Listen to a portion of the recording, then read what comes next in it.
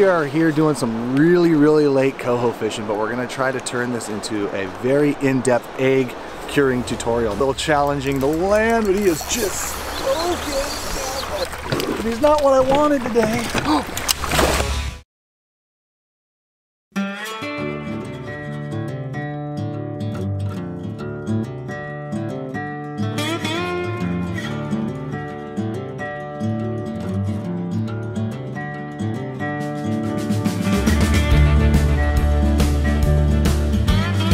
Hey guys, welcome to another addictive video. We are here doing some really late coho fishing, but we're gonna try to turn this into a very in-depth egg curing tutorial. Now I know we've done a lot of these in the past. We've talked about it a lot in our live feeds on Wednesday nights on Facebook and YouTube, and we've done a lot of videos, but every year there's new products and new techniques and new ideas that kind of come out with the egg curing process. So I've got a bunch of that stuff sitting back at home. But first, we need to go try to get your coho salmon. So it's really late. We just had a big rain. I don't even know if there's a fish in here. So we're looking for one. Kind of a classic addicted video, right? We're always just looking for that one, and who knows what happens. But either way, river's in perfect shape. 4 to 5 foot of visibility, nice and high, super green. Twitching should be on fire if there's a fish. So let's get at it.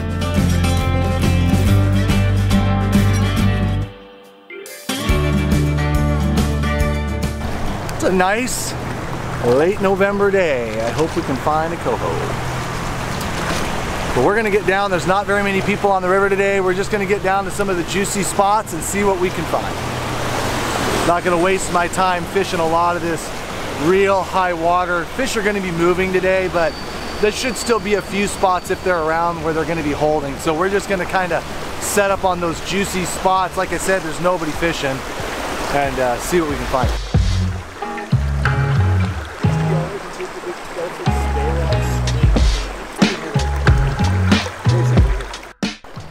I haven't seen a twitching jig like that before, have you? Probably won't work.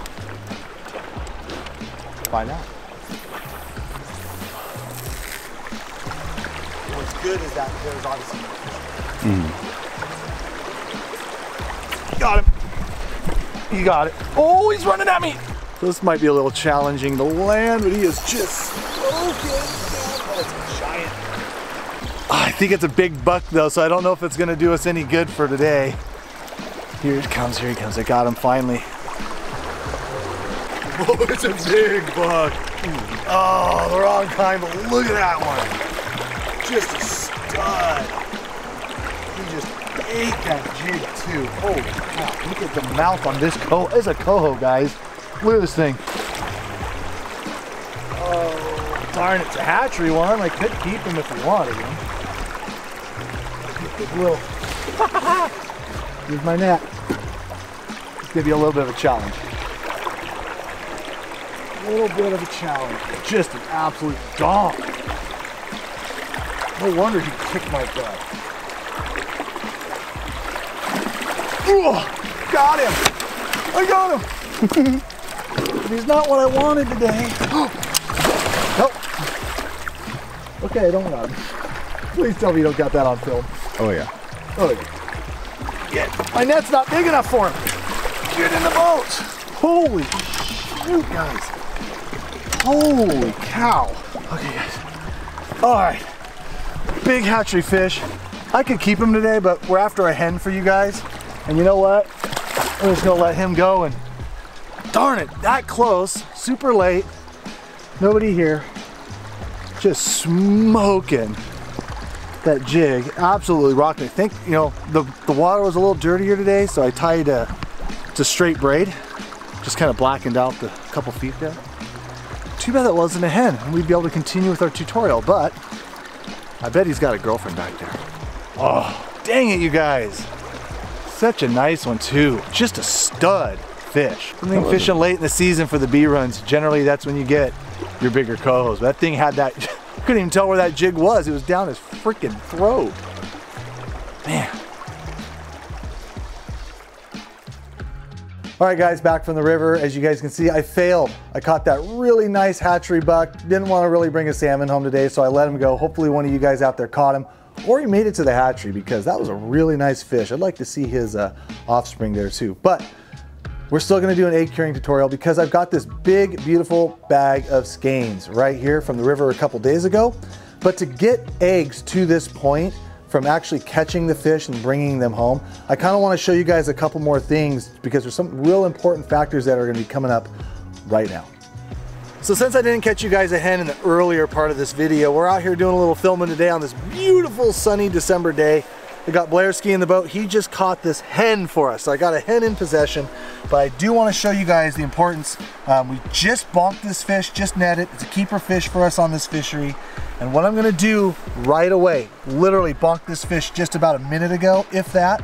I'm gonna reach in there with a pair of scissors and I'm gonna cut one of these gill rakers. Now, you can cut more than one, but the reality is once you cut one of those gill rakers, the fish's blood pressure is gonna go to zero. You can already see he's bleeding right here. And now what I wanna do before I throw him in an ice bath or I throw him in the cooler somewhere where the fish isn't gonna move around, I wanna hook him up to something. I've got this handy little hook on the side of my raft. If it's a bleed bucket in the boat, whatever it might be, it's much better to keep this fish somewhat submerged in water so you give an opportunity for the blood to drain out, because ultimately that's going to get more blood out of your eggs than anything else.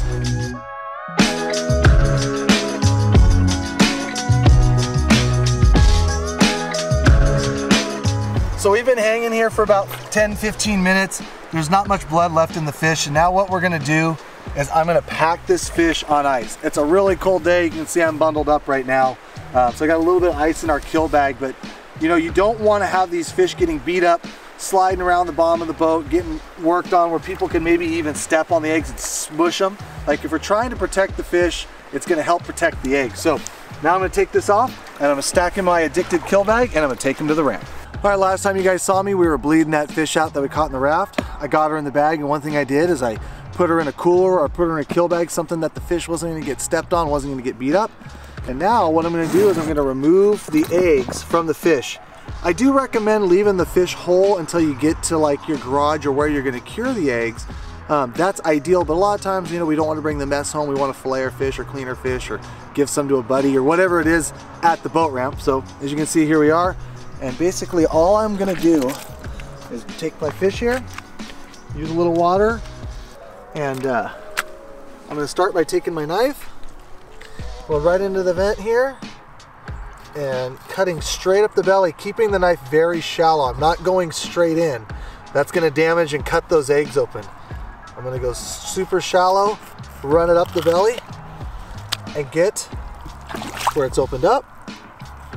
You guys can see I didn't cut those eggs up. And now I'm gonna just take my knife and remove a little bit of this real soft membrane, trying not to tear it.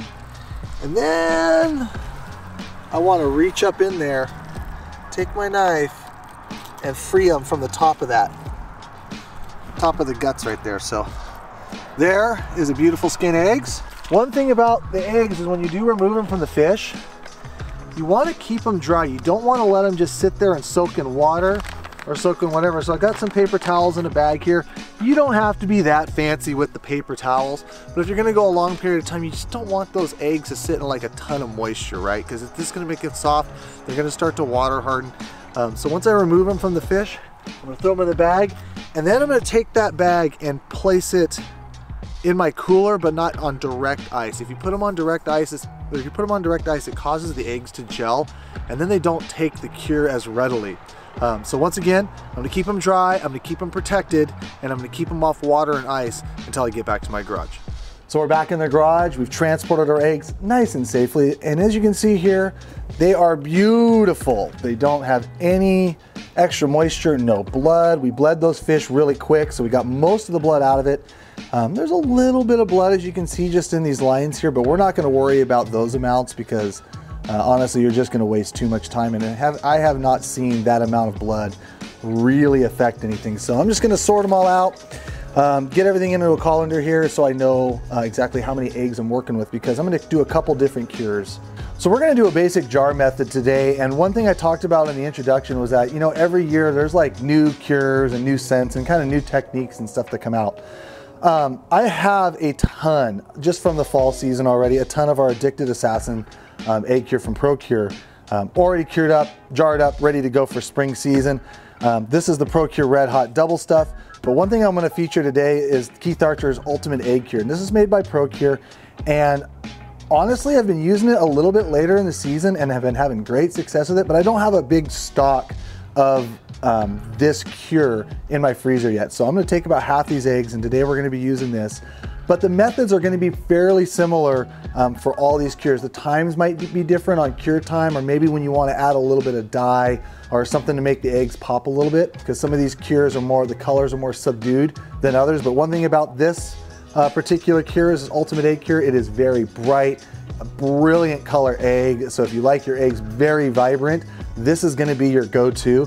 And as far as like on the hotness scale for something that would be considered hot, that has lots of chemicals and sulfites, like the hottest of the hot would be the Addicted Assassin blend, or kind of like a mid-range cure would be the Red Hot. This kind of fits in that mid-range too, so it's good for salmon, excuse me, it's good for Chinook, good for coho, and good for steelhead too. So we're gonna start with Keith Archer's Ultimate Egg Cure and get going.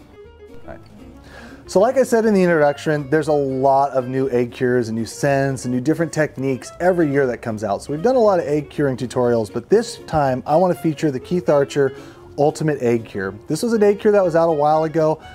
It was fished heavily on some of my local rivers, very productive.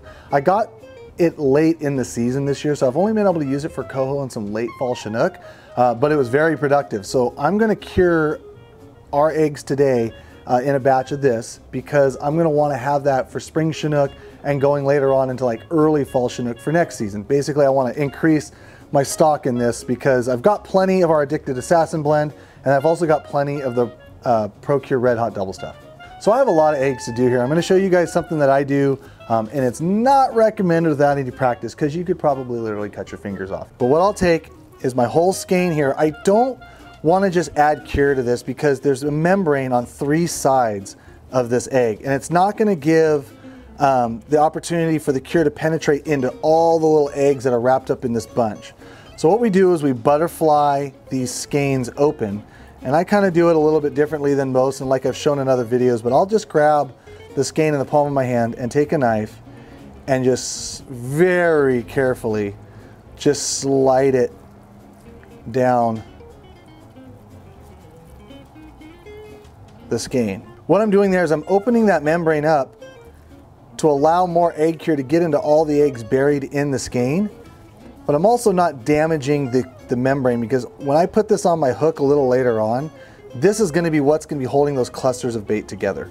So I'm doing whatever I can to not damage this stuff. So once I have that opened up, I'm gonna go to my curing container and I'm gonna cut this skein into about thirds. The reason why I'm going to do that is because I don't want to go too small, because if I'm fishing big baits and the water's up, maybe I'm going to the river and it's really muddy, really high, and I'm going to want to fish a big bait. I don't want to be having to be put like 2 of those on there, and having the membrane all in one chunk is going to help those eggs stay on the hook. So if I want a big bait, something that's like maybe bigger than a golf ball even, I'm going to want to make sure that I don't cut them smaller than that. I can always cut those smaller before I go to the river or when I'm at the river. So I'm going to start with a fairly big chunk when I add it into there. If you don't want to do the knife technique, you can also take your scissors, go up into the membrane, and just kind of cut up the middle. But again, I'm not cutting, see the back side of this? I'm not cutting that membrane that's actually holding all those together. I'm just going in there and just butterflying, opening that whole skein up. We'll go back over here, and then we're going to cut them into thirds again.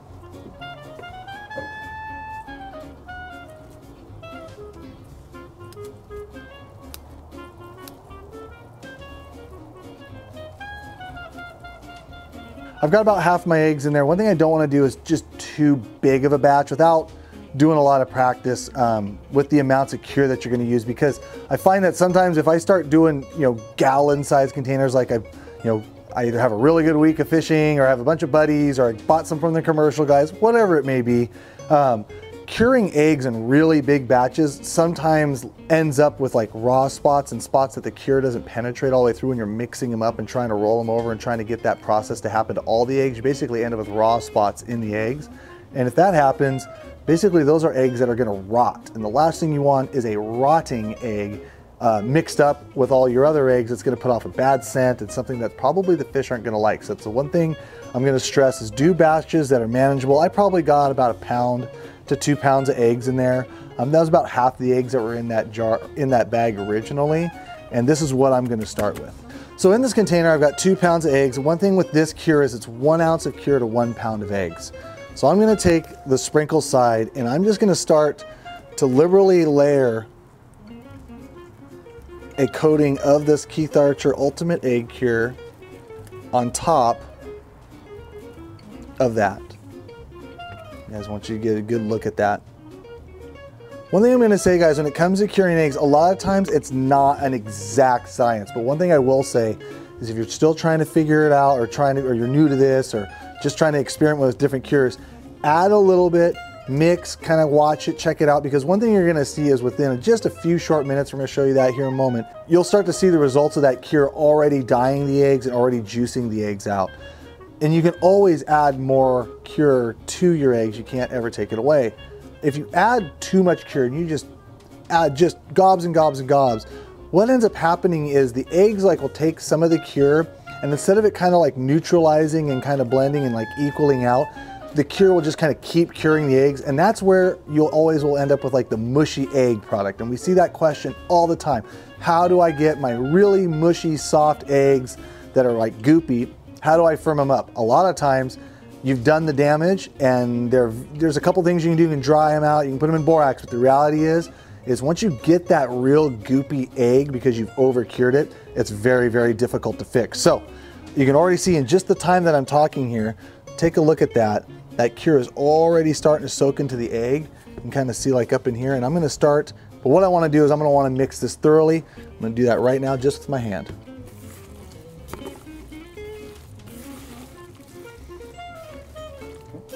So I like mixing my eggs this way because I feel like I get a more consistent mix up of the cure within all the eggs. I don't end up with those raw spots or those spots that don't get as cured as others. It seems like if I do the jar method and you mix them up, you know, sometimes that cure doesn't get to all the spots necessary. So this way I kind of ensure that. There's nothing wrong with the jar method. I've done it a bunch too, but if you're, like I said, if you're checking out this tutorial because you're trying to figure out trying to get a more consistent egg, or you're trying to get your first eggs done, I would recommend having a little larger container and just kind of folding and rolling the eggs over. I'm not being really aggressive, but I'm just kind of rolling the eggs over in the cure. And already it looks like, you guys can see how pretty that is. I hope you can see that on camera. You can already see like the cure is already blended into the eggs. Honestly, I probably am not going to need any more cure, but just on the side of caution, I know I said don't add too much, but I am just going to put one more just light layer on there just to make sure. And then I'm going to mix again. All right, they're nice and mixed up. You can see the cures everywhere. If I pick up one of the skeins and kind of open it up, I'm going to see cure. I'm not going to see like really pale spots that the cure did not reach. What I'm going to do now is I'm going to put these in a cool place to cure. These eggs, even with the Red Hot Double Stuff and our Assassin Cure, they tend to cure a little better if you don't put them in refrigerators that are really close to freezing. You want cool, but you don't want super cold, but also cool is not your 75-degree garage in the middle of September. So right now, it's the middle of November. Things are pretty cool, about 50 degrees. I'm not even gonna put these in the fridge. I'm just gonna leave these out. I'm gonna take a paper towel and I'm gonna cover these up. But if you allow the eggs to stay in that kind of 40 to 50 degree temperature, they take the cure really well. It speeds up the process a little bit and you get a more consistent egg. Okay. So my eggs are set up for tonight. Every 12 to 24 hours, you're gonna wanna go buy those eggs and remix them back up. Or if they're in a jar, you're gonna wanna turn them upside down and shake them. But you're gonna wanna kind of remix that juice that's gonna be coming out of those eggs. And then also that's ensuring that cure is getting to all those spots that maybe you didn't get in the mixing. Again, trying to make sure that the eggs are really consistent and that you're not gonna have those raw spots we talked about. I am really excited about this cure, and if you guys are curious what this cure is going to be used for, when I was talking to Steve Lynch over at ProCure, he was saying that Keith's cure kind of runs the same hotness level as like a Red Hot Double Stuff. And what does that mean? Hotter isn't necessarily better. Hotter means there's more sulfites, there's more chemicals in it, and there are times of years where certain cures work better than others. If you're looking for a good mid-range, something that's going to be, I've seen Keith talk how good this is for steelhead. Having a mid-range cure and one that's not super hot is going to be better for steelhead. But it's also going to work good for springers and good for Chinook. Probably a better like cooler water egg versus fishing maybe like 72, 75 degree stuff in the Columbia. So that's why I'm going to do a whole bunch of this stuff in there. And whether you're using this or Addicted blend or a ProCure blend, if you're a guy that goes out fishing, you want to have more arrows in your quiver. You do not want to go to the river the one day with the one egg cure and not have that be the certain kind of chemical composition that the fish want to bite that day, or else you get to watch everybody else catch fish. One pair of pants later. So after we set up those eggs and put them on the workbench, it stayed real cool in the garage. We waited 24 hours. Actually, Alex and I went and did a little more filming today for you guys, but I've got the batch of eggs that I've done right here. I just kind of covered them up, keep any bugs and keep like air circulation from drying them out even more. As you can see, those look awfully freaking good. I'm gonna give them a little stir, but you can see just how brilliant red those are coming out. Now, one thing with the Ultimate Egg Cure, and honestly with the Addicted Cure as well too, you might want to do multiple days. With Keith, he recommends 3 days of constant letting the cure work into the eggs, mixing it up, stirring it, mixing it up, about every 12 hours, giving it a shake, giving it a turn over if you're in the jars, or if you're doing it in a little bucket like this, kind of gently giving them a stir. But what we're gonna do, just to speed up the process, I don't wanna come talk to you guys in 48 hours from now. I'm gonna show you guys what we're gonna do to put these up and store them. So let's pretend I've waited 3 days, 72 hours for this Ultimate Egg Cure to really seep into the eggs. I've mixed it up every 12 to 24 hours, whether it was the Addicted or the ProCure Red Hot Double stuff. There's at a point where you're gonna wanna run and you're gonna wanna strain off the extra juice that are gonna be on the eggs. Now, what I've set up here is I got a little piece of chicken wire that I just bent it up over around the edges of a container. And all I gotta do is take my eggs and I'm just gonna set it on these containers to dry. This isn't just straight chicken wire. This has a little bit of a plastic coating on it because you generally, when you're curing something, you don't want to cure against metal or have stuff that's like untreated like raw metal. It can do some stuff chemically to the eggs and to the metal to cause it to rust, and it's probably putting some of that chemical reaction like back into the eggs. So just to be aware and just to be safe, we use plastic containers, glass containers, or stuff that's plastic coated like this chicken wire. Another thing that I want to stress, another thing that I want to say is you've got to pay attention to like your dry times and your cure times, because depending on how much humidity is in the air, the temperatures in the garage, outside, when the fish were caught, brought back, a lot of that adds a bunch of variables to how dried out or how cured the egg is going to get. So as much as I want to sit here and say, oh, you want to cure these eggs for 3 days and then I want to put them on this grate and I want to let them dry for exactly 6 hours before I jar them up, that's really going to become something that you have to start kind of paying attention to as far as like the tackiness of the eggs, which is something I can't really show you on video, but understanding that those eggs might dry out a little bit faster or a little bit longer depending on the ambient temperature and humidity. So for right now, just for demonstration purposes, I showed you guys the chicken wire. I would probably let these dry about 4 to 5 hours. Coming out here, maybe rotate them, making sure that all the juices get off of them. But when I store them, I generally like to have a little bit wetter egg when I put them in the freezer. So if I'm gonna fish these in a few days, I might wanna dry them out a lot more because they're gonna fish better when I'm casting them or I'm hover fishing them or drifting them, whatever I'm doing. A little drier egg is gonna be more durable, but if I'm gonna do long-term storage, like let's say, you know, these are coho eggs and I wanted to use them for springers later on, and I know I'm gonna freeze them, I like to freeze them in a little bit of a wetter state. I think it protects them a little better over the long period of time before I defrost them out and then I go fishing with them. Now when it comes to storage, guys, I always recommend the quart mason jars that are glass. I can tell you these protect it. They're not going to get squished like if you store these in a Ziploc bag in your freezer. That constant hitting of items that are going to be smashing that bag down, even in the frozen state, is just going to cause those eggs to turn to mush by the time you defrost them. So having them in a rigid container like this, that's going to be protected. And then of course it's glass, so you're not going to permeate any like colors or chemicals or scents or any kind of funk into like the plastic as you would not with glass. So let's pretend that I've dried these off. They're the tacky, they're the consistency that I want. I'm just going to stack these into the jar.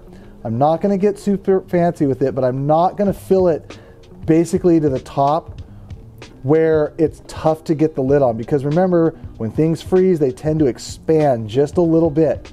We don't want to have that lid pushing down tight on that, but we also don't want to have a lot of air in there, because as air just sits in a jar, it oxidizes the eggs, it causes it to freezer burn. So what we're going to do is, oh, I almost got a perfect quart there, guys. Look at this. Mash them down. I'm not pressing them into the jar. You wouldn't want to do that, but that is like, wow, I don't know how I did that perfectly, but maybe we're good at demonstrating here today. So you can see, got that jar nice and full. I'm just going to screw the lid, and then I'm going to ladle it up and put exactly what I put on the jar. Steve Lynch from Procure one time came into the live feed and was talking about how everybody would put codes on their lids in their jars and then promptly forget the code like a year later. So for me, I would put UEC, Ultimate Egg Cure. I'd probably put COO eggs, and then 2023 when I'm putting these eggs up, just so I have a good solid track of when and what I have in this jar. Now, another thing I'm not gonna do is, a lot of people will put the wax paper or the piece of paper that's lit on fire into the top of the jar and then promptly close the lid, and what that does is it burns the oxygen out of the jar. Like I said, we were trying to avoid that oxidation on the eggs. However, I also don't really like to introduce other foreign smells like that burning paper or that into the top of the egg. So I try to avoid that. I've talked in depth with some of the guys over at Procure. They don't recommend doing it either. You know what? If you've been doing it for 40 years and you've been whacking fish on eggs, well, you're probably not even watching this tutorial. But the reality is, if it's working for you, do it. But for me, it's kind of a moot point. I don't want to do that, but I do want to fill that nice and not super tight to the top. Again, put the lid on it, label it, and throw it in the freezer. Now, one thing you've noticed that I have not talked about yet, there's all these additives that I could add to my eggs to make them better, make them fish differently, in different parts of the seasons and different temperatures. This is not the step that I'm going to add a lot of these different chemicals and scents right now, because even stuff like sardine oil is actually kind of like corrosive to the eggs and can turn the eggs, which eventually would eat away at the membranes. So what I like to do is I generally like to cure my eggs for preservation. So I cure them up, I catch them in one season, I want to use them in the next. I use some different base of those preservatives, but then I put them in the freezer. And then as I get into the seasons, and depending on the water temperatures and again the flavor, what's been working, whatever it might be, I can then add a lot of these different things, whether it's tuna powder, sardine oil, garlic oil, anise, slamola powder, monster bite. They all have their time and place. But if I cure all my eggs with, like, let's say a garlic plus or garlic oil, well, then I only have garlic eggs, and there are times where fish are probably just not going to be that attracted to the garlic scent. And as temperatures change, certain scents kick on, certain scents kick off, certain chemicals kick on, certain chemicals kick off. There's a reason why when guys go to the river, sometimes there's 20 guys fishing eggs, but there's 2 guys catching them all, because they've got that right combination of chemicals and scent and maybe some extra bait, whether it be some of those chunk baits we see, sand shrimp, tuna, sardines, on top of those. So I generally like to have the blank slate when I take this out to go fishing. And what I'm going to do is, the day before I go, I'm going to take this out, give it some ample time to defrost. I don't want to damage the eggs when I'm taking them out of the jar and they're having half defrosted, frozen in the middle and whatnot. I'm going to take them out, and that's when I'm going to start getting creative and adding some of these things that you see here too.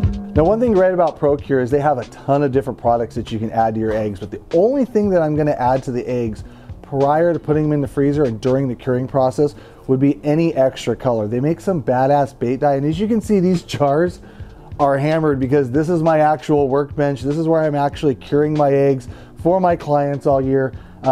These aren't the pretty little studio bottles that never get used. You can see this thing's been hammered, but this is the Procure badass bait dye in the brilliant red, pink, blue. They've got every color under the sun. but coloration and adding up to your eggs, certain cures tend to cure eggs a little more bland color. It's more of a pigment kind of dye versus than just like a straight like liquid dye. And those baits aren't going to bleed as much, but they're not going to take on that real brilliant red color. So adding a little badass bait dye really can get you there. They also make a hot pink as well and an orange. Playing with those colors would be the only thing that I'm going to add to these eggs during the curing process. All right, addicts, there you go, egg curing tutorial 101. This is a very basic process, but if you guys want to see us go even more in depth than we already have, or you think that we've missed some certain aspects of curing eggs, put that in the comments below and we'll create other tutorials. Maybe we'll turn this into a series. If there's other tutorials that you guys want to see, we'd love to help you out. If we have any knowledge or any idea of what we're doing, we'll put it out there for you guys. So like I said, use that comment section down below and let us know what you guys think, what you want to see, and if we missed anything in this tutorial, or honestly, if it helped you out and maybe gave you guys some different ideas. I hope you guys are having a lot of success in the field. I hope you guys catch a nice big hen, cure some eggs, and go whack some spring Chinook or some fall Chinook with it later. And we'll see you guys out there. Always something different. Different? What's different? You're different. I'm different. So there you have you guys. You're gonna use that, aren't you? Hey guys, hey guys, hey guys, yeah, hey guys. No. You can't, because I don't think I said that at all today. I don't think I said it. I didn't say it here either. All right, guys. Hey, guys. All right, guys. All right, guys. All right, guys. All right, guys. Dang it, you guys. So like I was saying in the introduction, guys, so there you have it, an egg curing tutorial, guys. I hope, I said guys. All right, one more time. Final take.